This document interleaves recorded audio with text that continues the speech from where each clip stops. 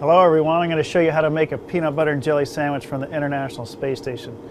Every time we eat it's kind of fun. Everything will float around if you don't manage it. So we have some tape to stick things on our table here, as well as a bunch of Velcro.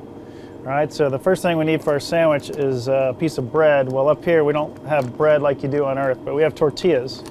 So we use tortillas a lot for sandwiches. So that's what I'm going to use for my peanut butter and jelly.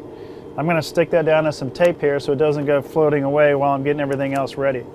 So I'll get my peanut butter out, and even the lids on the peanut butter have a piece of Velcro on it so they don't go floating away.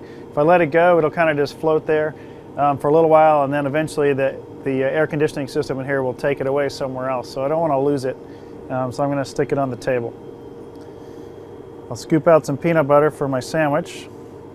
I got to stick this somewhere, otherwise it just goes floating away too. But just for now, if it's just a few seconds like this, I can just leave it and let it float.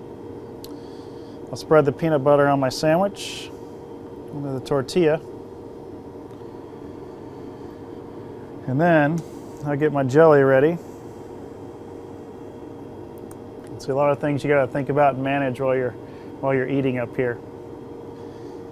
And you just spread the jelly on the sandwich. That as well needs to get attached to the table. So there's my peanut butter and jelly tortilla or sandwich. From up here I'll just kind of close it up and enjoy. See if you guys can enjoy it as it's coming to you.